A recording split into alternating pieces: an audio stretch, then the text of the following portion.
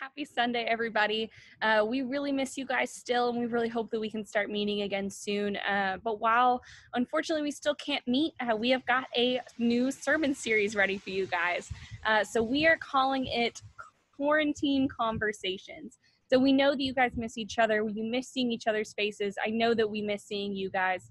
So we want to be able to have you guys not just see us. You see us all the time. You see us giving sermons on Sunday mornings, and you know what? You need a change of pace. So we decided to ask a couple different students to interview them, see how they're doing during quarantine, see how they're keeping busy and how they're spending their time. And we just really hope that these conversations will either inspire you to find new things to do cool stuff, and to get excited about the time that you do have now that we're in quarantine. Even though it's an awful situation, we are blessed with some extra time. And also to just give you encouragement of how to stay connected, not only to each other, but to stay connected to God. We know that this is hard. You don't have your normal routine. You don't have your normal schedule, but that does not change your relationship with God. You still have a God who loves you and cares for you. And we just hope that this time, hearing from other people, hearing from your friends, that it'll inspire you of different ways to stay connected with God. So this morning is going to be an awesome morning. We have an incredible guest today. We are talking to Eliot Jones.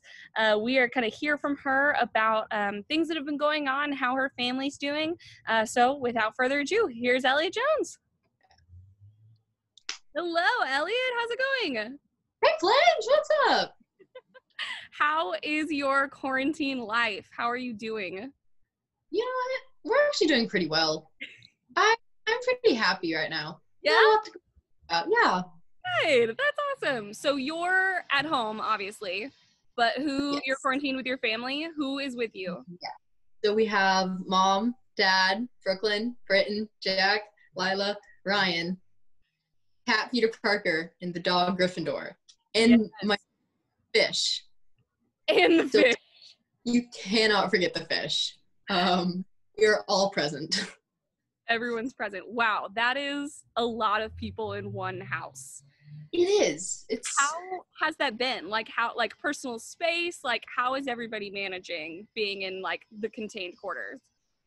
right. So it was very chaotic at first. I think all of us getting used to being together all the time again. Because before we didn't have like a lot of family dinners just because of schedules, but now we have dinner together almost every night, which is really nice, but it's also very different. So I think we're all doing pretty well. It's just throats a little bit, but it's all right. Has there been any like huge fights within the family, or is it like pretty manageable conflict resolution?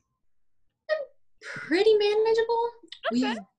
I started something that we call the Jones Quarantine Games. So about every weekend we play one game, and at the very end of quarantine we'll see who won the most games. So that has started some trouble. That's brilliant. It's pretty funny to watch. That's amazing. What kind of games have you been doing? Well, we played a 11-year-old version of Assassin. So we all had spoons, and if your goal was you had to stab someone else with your spoon, whoever your target's name was. And if you were holding your spoon, you were safe. But if you dropped it, you could be stabbed.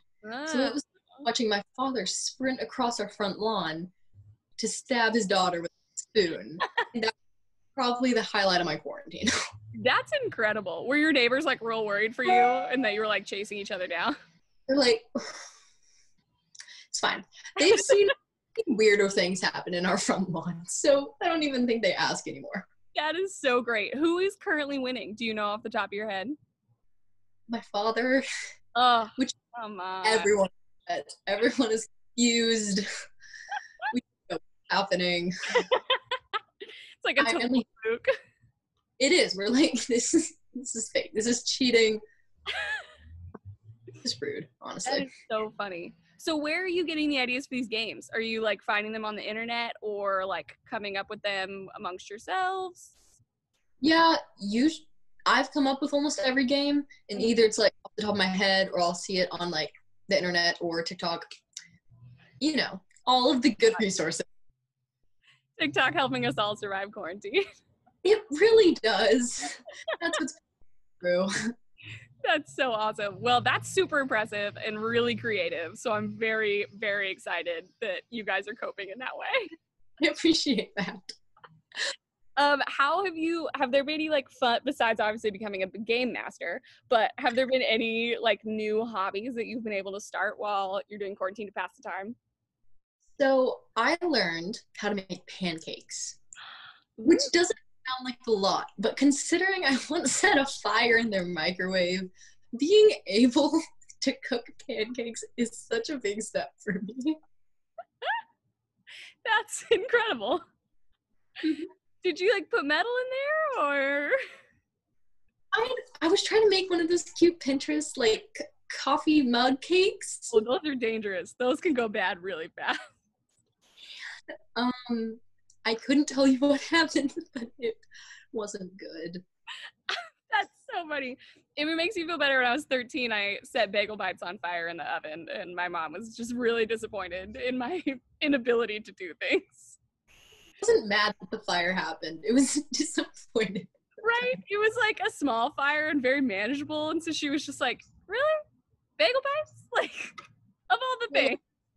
I 100% feel that. Oh, that's so funny. Well, I'm so glad you're able to make pancakes. That's amazing. So how has your like we've been in quarantine about like 2 months ish. Like, what have you been feeling personally during this time? Like, what has kind of been your evolution of just dealing with all of this over the past couple months? Yeah, so it's been kind of a roller coaster for me personally. I'm like a mix of extrovert and introvert, which some may find hard to believe. But I totally believe. I'm with you. yeah. So at first it wasn't that big of a deal because I was like, I can sit alone with like an excuse. Like no one's allowed to talk to me. And it was great. But then like next weekend, I just had 3 days where I was just so upset and I just wanted to leave my house and go to someone else's. And then I looked at like my camera roll and I was like looking at all the fun memories and I got really sad. But now we're good again. I think I started reconnecting with people that I didn't talk to as much before. And I think that, and just kind of like build instead of like thinking about like what I'm like losing, trying to like keep going. Yeah, that's a really good attitude to have of like, okay, now we have the time to do some things that we normally don't have the time for, like reconnecting and making pancakes. That's Little things. awesome. Well, I'm glad that you're at least feeling in a better place right now. I definitely had that moment where I was just like, I have to get out of here. Like, what am I gonna do? Exactly. It's so wild. Well, how have you during this time, since we can't like go to church and can't be with our people and be with our community in person, how have you been able to stay connected with God through all of this? So for me personally, I also found I really like going on like walks and trails. Nice. So every now and then I'll find like a really pretty spot and do my Bible study there. And I think it's a lot easier to like think when I'm like looking at like something really pretty. Also, one of my old friends from my summer camp reached out and we started a Bible study. So like twice a week, we're going through First Corinthians right now. And I think like, to like talk to everyone about it, just like church. Yeah, because you can like debrief stuff because it's awesome to be able to read it, but like sometimes you have questions or you need to talk about it or you just want to like share how awesome you thought the passage was. Exactly. That's so nice you've been able to do that. Yeah, I find a lot. Wait, what? From, sorry, I find like a lot more from like verses I might have skipped over or like different I didn't catch. Yeah, that's so nice. That's great. How did you guys decide First Corinthians? Did you just like choose out of the blue or? So I actually suggested First Corinthians because I had a list. I don't remember where I saw it, but it was like 13 chapters and we had like 13 weeks left till camp or something like that. And I was like, boom, that's what we're doing. Perfect. Oh. That's so great. That's so nice to be able to like reconnect with people and to be able to do it in a way that like brings you closer to God and closer to the people that you miss. That's really awesome. Right? I agree. So what encouragement would you give to people during all of this, of like ways to help them kind of get their emotions up, to help them get out of the house? What would you say to encourage people who are feeling really difficult right now during all the things? I think one of the biggest things that helped me was thinking about how much time we gained to do the things that we didn't get to before. So if thing you want to learn, like going on a bunch of walks you didn't get to before, or learning how to make pancakes, or like doing the things you didn't have time to before that we always like wished we could, but use school or sports as an excuse, and just handling that in to have like something to look forward to. Yeah. Well, and plus it sounds like with all of the like sports and stuff that got canceled, that y'all's crazy busy life, like you get to have family dinners together, like you Right? get sweet family time that you're normally have way too many things going on to be able to all sit down and do. That's so sweet. Exactly. Have your parents Yes. been like loving having everyone home, or are they like, this is great sometimes? My mom was like obsessed. She was like, this has literally been like the best month ever. So But she was very happy. But she went back to work on Monday, so she was like, oh, dang. well, this is now like I'm going back. Y'all. I am ready. Nice, but you gotta go. Buddy, that sounds about right. Yeah, it's like really wonderful, and then it's back to normal, and you're like, wait, no, I did miss this. I do like this normally. Yeah. Oh my gosh. Well, Eliot, you are awesome. I'm so thankful that you got to come and talk to us and share your wisdom, because you're clearly really wise and a master pancake baker. Yeah. So wise. Pancake. My mug cake will tell you the same. So funny. You are awesome, Eliot, and I just really appreciate you. Yeah.